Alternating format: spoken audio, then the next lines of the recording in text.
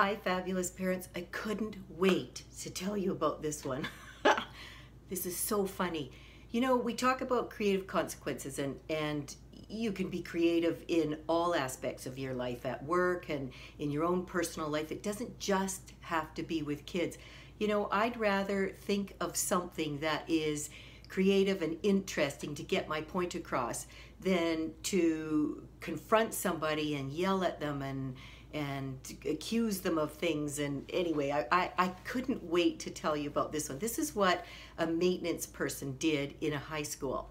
So the story is that the kids, the girls, were all putting on their lipstick. I'm trying to find mine. I can't find it, but anyway, you get the idea. They're putting on this bright lipstick, and then they'd go to the long mirror and they'd all make kissy marks all over the mirror. And often the lipstick was, you know, red or some other, maybe even black, and it was leaving these marks that were difficult to get off on the mirror. So the maintenance woman went in and she talked to them several times and said, you know, this is difficult to take off the mirror. Would you girls mind not putting it on? But, you know, then the next day she'd go back and there would be twice as many kisses off the mirror, which could mean that girls really like themselves, and that's a good thing. However, that's not the place to do it. They could do it at home. So the maintenance woman decided to get smart. She was sick of pulling her hair out. She was sick of asking them because it was just getting worse.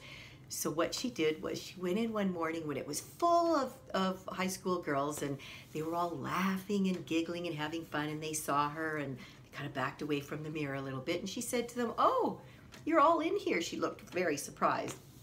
And she said, here's what I want. Here's what I came in for. I wanted to let you know something. And that is that it is difficult for me to take these kiss marks off the mirror.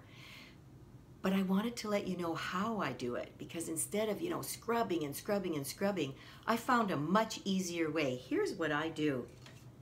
I dip this in the toilet and then I scrub with this. So the girls looked horrified because they had been kissing toilet water for quite a while. So then she left it to them. She said, your choice. Go ahead and kiss it. Anyway, if you come up with something, or you've been doing something, you've used a creative consequence anywhere in your life, I'd love to hear. Everybody would love to hear about it. They're funny, they're interesting, they're creative, and they make the world a much better place. Okay, see you tomorrow. Bye.